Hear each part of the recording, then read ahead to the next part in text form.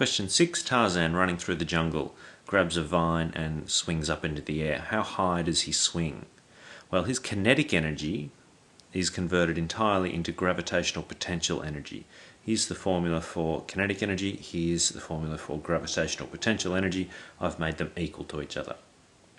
You'll notice we don't know what m is. We don't know Tarzan's mass. We're not given that in the question. But it doesn't matter. You'll see that m is on both sides of the equation. So if m was 100 kilograms, it'd be 100 over here, it'd be 100 over here. If it was 200 kilograms, it'd be 200 here, 200 here. So we can divide both sides by m and it cancels out. So his mass doesn't matter. So what I've done is make them equal to each other. And his velocity we know is 9.2 from the question. Acceleration due to gravity will take us 10, and we're going to solve to find the change in height. So transposing that equation, we see that his change in height is 4.2 meters. What other factors have not been considered that may affect the answer? Things like air resistance and friction. Those sorts of things will result in some of that energy being lost. Maybe only 80–90% of his kinetic energy will be transferred into gravitational potential energy. So in the real world he won't swing this high. Question 7 in high jumping. So again, the kinetic energy is being transferred into gravitational potential energy. What minimum speed does the athlete need to leave the ground to lift his centre of gravity 1.8 meters high?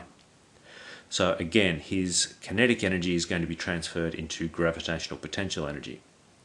So he's going to leave the ground at an angle. Here's his velocity vector taking off from the ground. Because he has a horizontal velocity of 0.5 meters per second, he'll have some vertical velocity as well.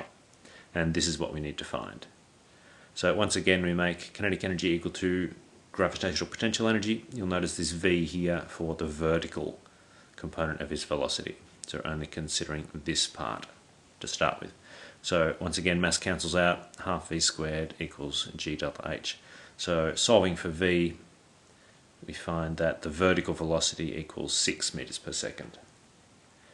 So he's going to need to leave the ground with 6 meters per second straight up.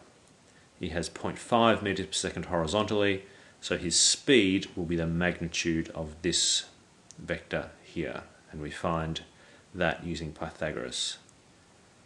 So the total v works out to be 6.02 meters per second by Pythagoras. So that's the speed that he needs to leave the ground with at that angle.